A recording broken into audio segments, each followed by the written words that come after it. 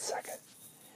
And, well, actually, before you put the peppers on, you're going to throw on all of your herbs and spices.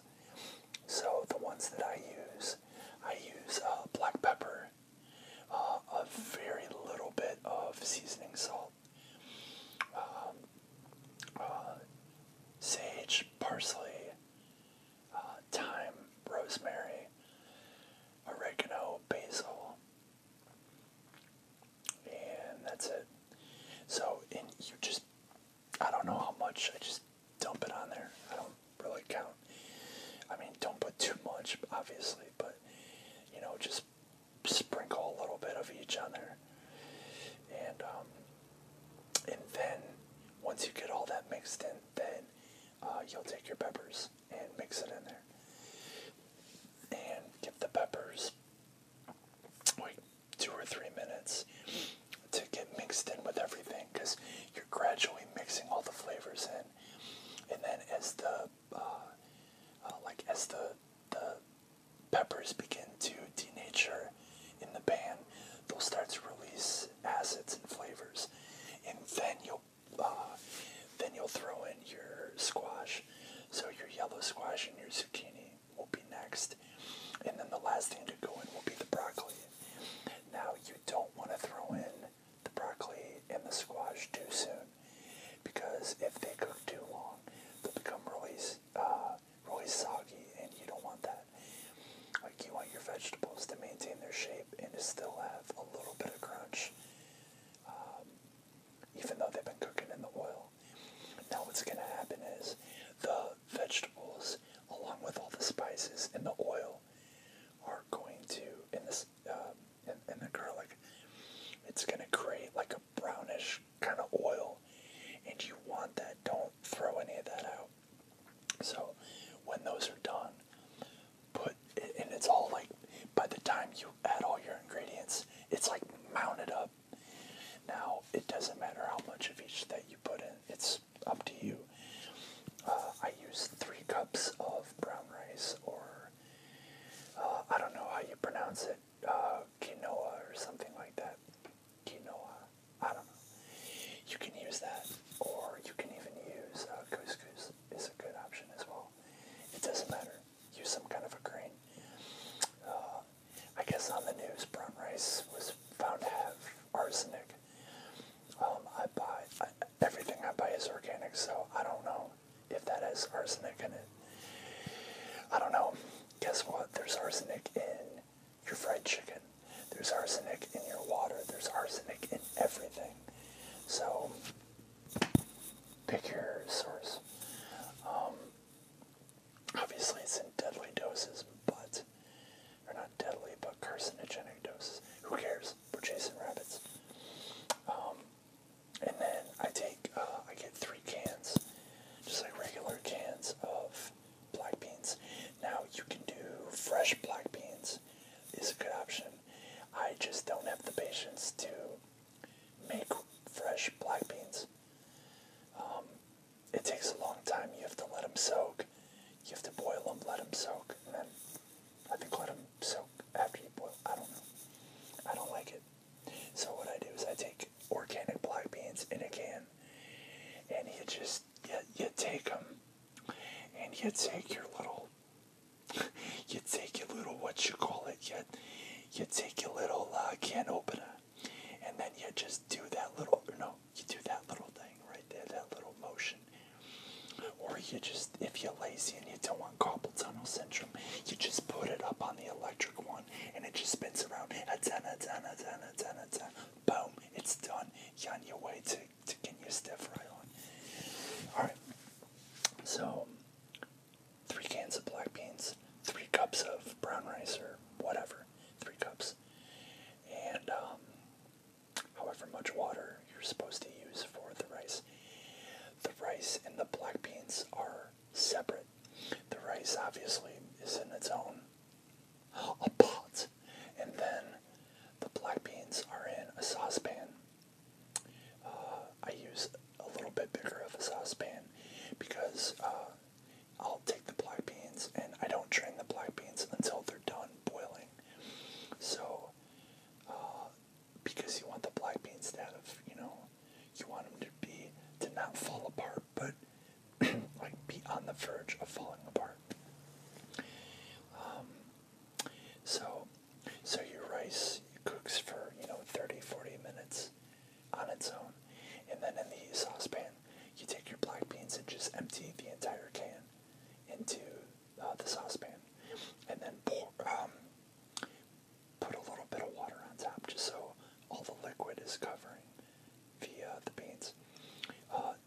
Turn the stove on high and just wait for those to boil. It takes like 15 minutes or so.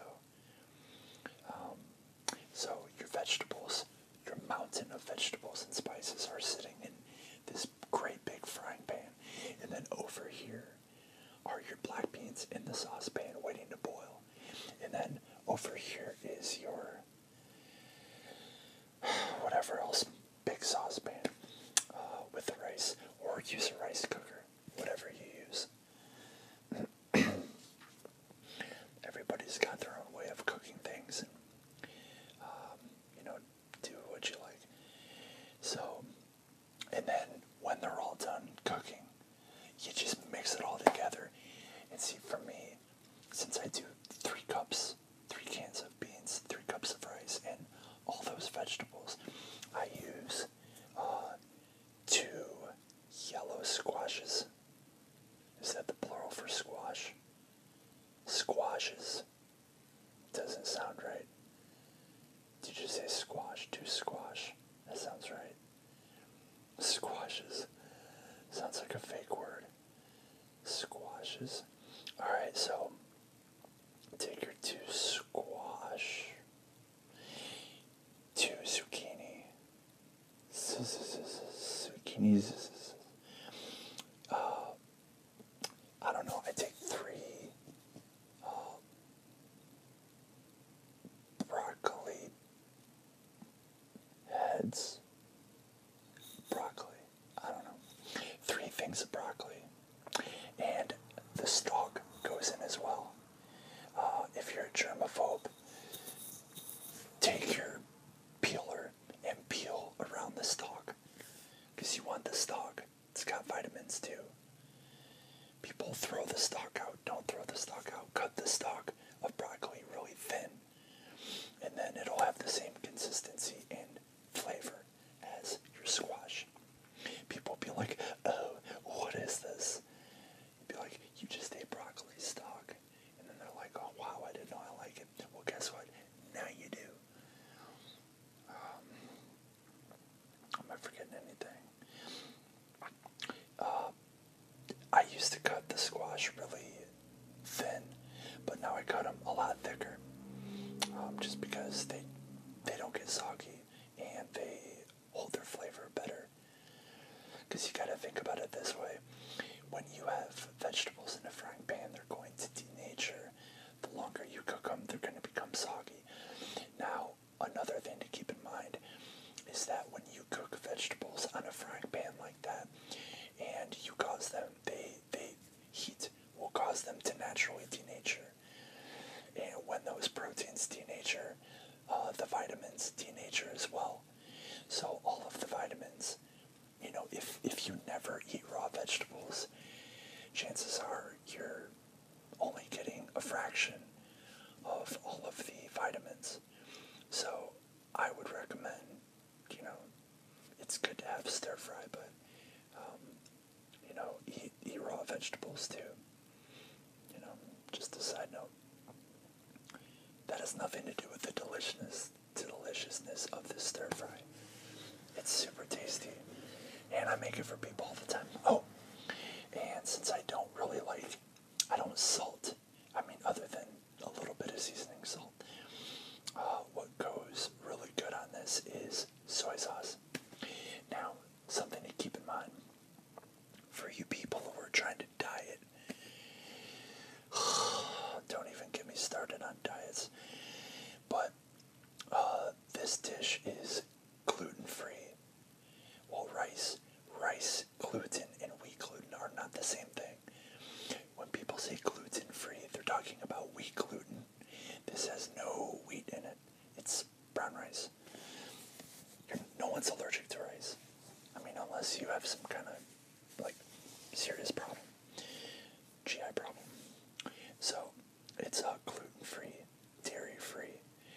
And if I said soy sauce, it goes good on it, but usually I don't add it. I just do if I'm feeling fat. So it's soy-free, dairy-free, gluten-free, and it's completely vegan. There's no meat of any kind, nothing, no animal products. So, and the other thing, it's got a lot of beans, and beans are, they're a good source of lysine, and something to keep in mind for people that are considering going vegan, or people who are new to being vegan. One of the main amino acids that vegans lack is lysine, Lysine, lysine, not leucine. Don't confuse those two. Leucine, lysine, totally different. Lysine. Vegans lack that amino acid. And have you ever seen any vegans who look like they're just unhealthy? That's because they're not getting enough lysine, and they're not getting enough vitamin B. And lysine and vitamin B are essential for cell growth and reproduction and cell life. So if you're lacking those two essential nutrients, your building blocks and your sources for cell growth are going to be lacking. So naturally, it's almost like your body's just kind of breaking down, and you don't look good. Like, I got like some acne going on, which is totally unrelated to what I was just saying, but I just felt like throwing in something random because I can. But yeah, so that's something to keep in mind. So, totally another side note.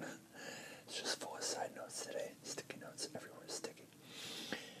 But yeah, if you're considering a diet change, or if you want to go dairy-free, you will not regret it. Dairy-free is a very, very good way to go. Anybody, like, I have respiratory issues. Obviously, if you listen to any of my videos, you can hear me breathing all the time. I just sound like I'm, like my lungs are just full of gunk. But now if you're considering taking that to the next level and going vegan, it's not a bad way to go. It's a good way to go if it's done right, if you do it the right way. If you're going to be vegan, it can actually work really, really well for you. But you have to be physically active. You have to take in a lot of dense nutrient-dense foods. So you need a lot of leafy greens. And like, I'm talking about kale and spinach and those two for sure. Like spring garden mix, or spring mix or whatever. Like iceberg lettuce, it's not bad, but it's not, you don't have as much iron or B vitamins as you do in spinach and kale. Spinach and kale are going to be the way to go. Broccoli as well, which I eat plenty of that. So you get calcium, you get iron, you get B vitamins. And then beans and nuts, lentils are going to be your best sources for your essential amino acids that you normally would get from meats and animal products. So, that's where you got to be careful. So if you're only eating vegetables, fruits, and and nuts, well, you're going to be missing out on a lot of essential amino acids, and that's going to cause your body, you're going to be losing a lot of nutrients. You can get sick that way.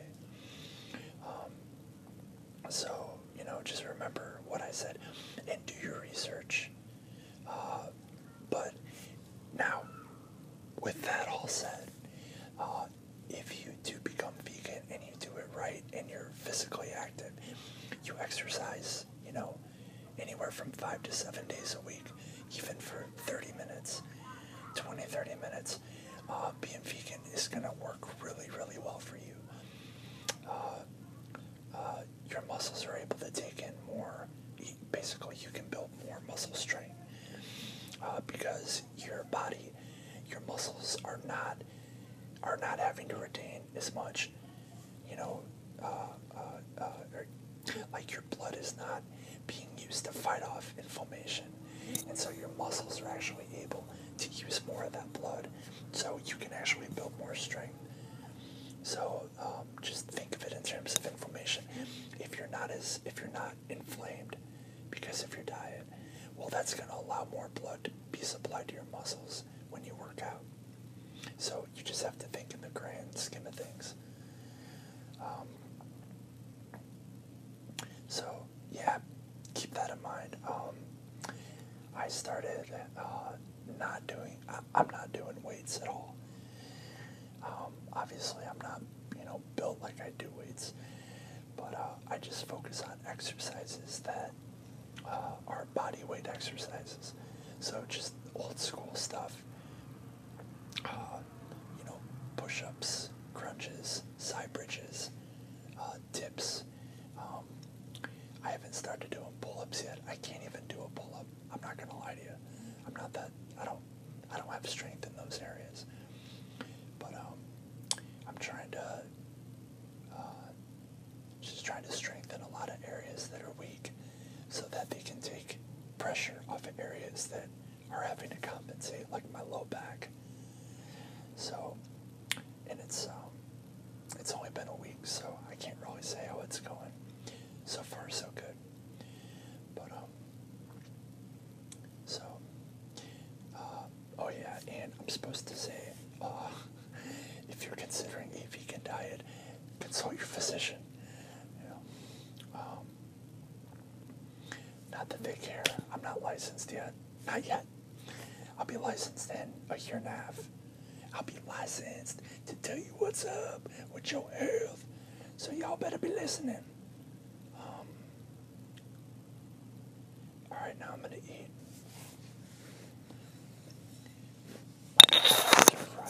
Hello. I was trying to hold my stir fry close to me like it was my baby. Because it is, because I made it. Oh.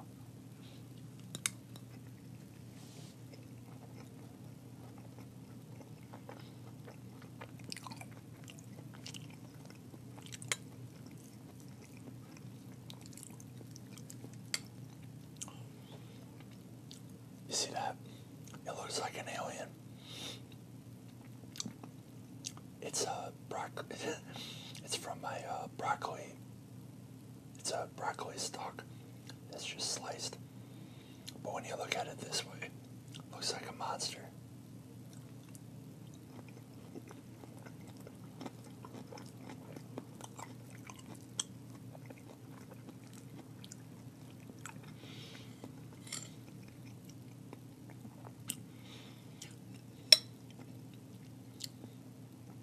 I'm telling you what, kids, you need to eat your vegetables as well as other stuff. Contains those B vitamins.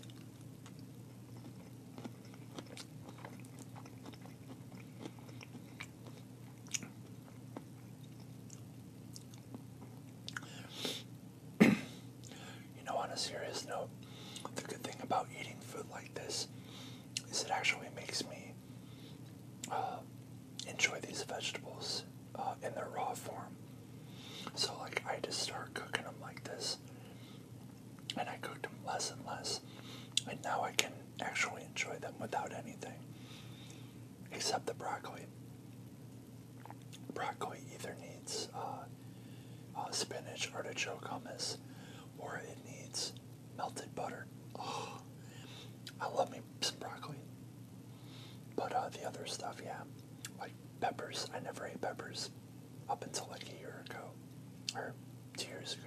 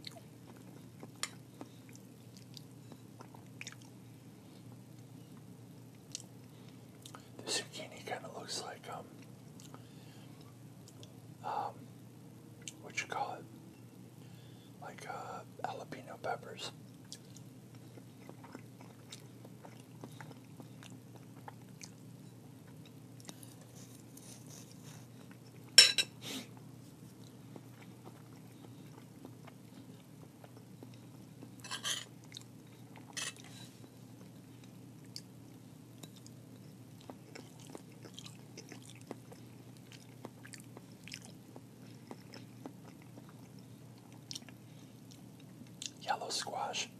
And you know, when you make this too, it's got a really nice presentation.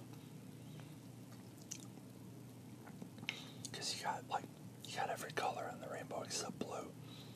So, and white. No, it's not on the rainbow, silly pants. But yeah, you got every color except blue and purple. Well, now the beans are pretty purple. So yes, you got everything except blue.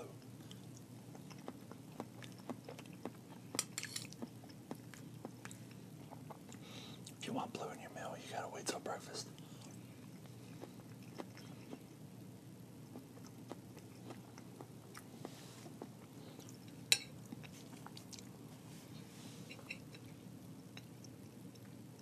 Which reminds me, next time, or some next time in the future, I need to make a video that I'm going to show you the smoothie that I make in the morning. It's got like 15 things in it, but it's a smoothie that if you had that for every meal, excuse me, you could live off that. I mean, it's got everything. So, I kind of want to. I want to try it for like a month and just see what it's like to live on that every day. All you need is just like a little coffee mug full, and that carries you. So like if I have the smoothie at 7 a.m., I'm not even hungry till like 11:30. So it's nice, and it's really, really good.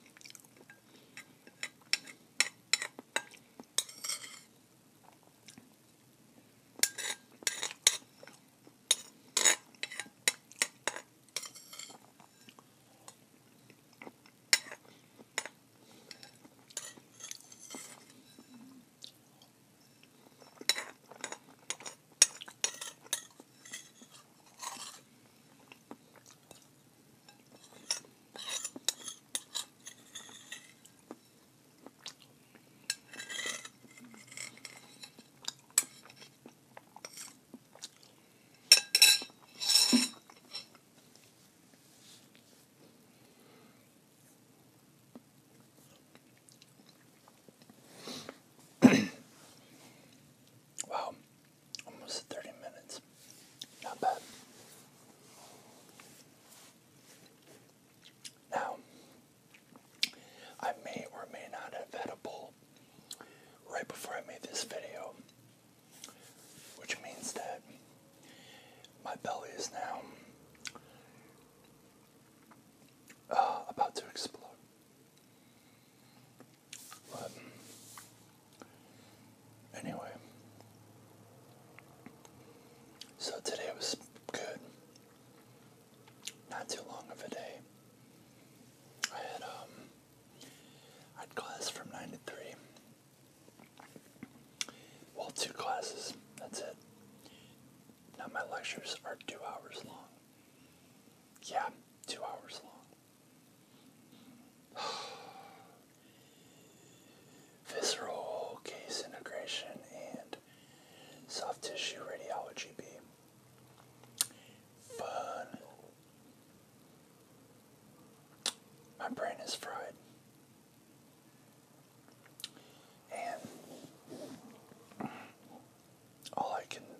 have is the lung pathology, pneumoconiosis. I can never say the word pneumoconiosis. For instance, silicosis and silicosis and coworkers' pneumoconiosis are radiologically almost the same, as is, was it boxiosis? I don't even remember. And Stannis, I don't know. I just sat and stared at the screen for 2 hours. It's in here. If I had to take an exam on it right now, I could totally ace it. But I'm just tired. I won't actually learn it until I review it later. Oh, so I went to my financial aid advisor today to find out how much money I've borrowed since I started school. Now, keep this in mind. I did 4-ish years of undergrad, and now I'm over 4 years of chiropractic school.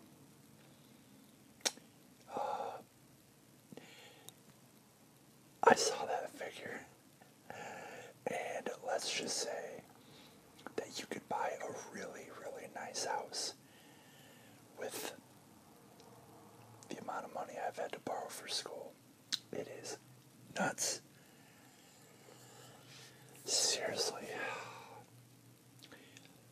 Do not go to college unless you have to.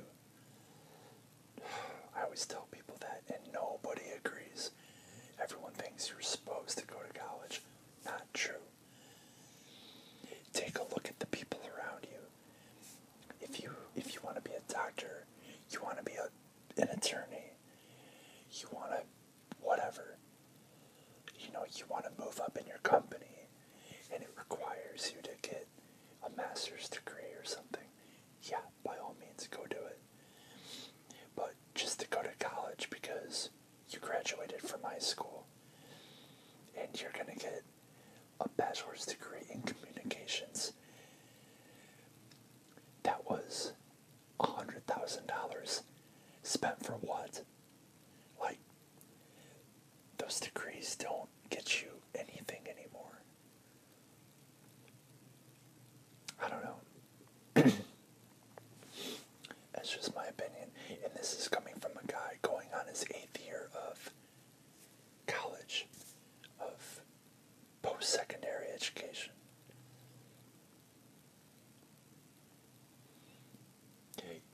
If I didn't have to go to college to become a chiropractor, I wouldn't. I'd just get my certificate and get at it. But no, you have to become a doctor, which I am super grateful for that opportunity and to get to have those credentials. And you have to get state certified and you have to get licensed. You gotta do all that stuff. So, you go ahead and tell me that I'm not a real doctor. The United States of America, the federal government, and your state government will say otherwise. 8 years of college.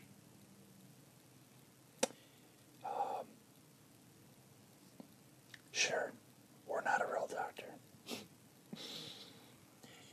You go through this program and tell me I'm not a real doctor. Okay? Silly little biscuits. Well, kiddos, I am going to bid this video adieu and take a nap because I'm tired. Well, and all my blood just rushed to my GI tract to break down all that stir fry, so. And it's leaving my face. Which is why I look so pale. It's the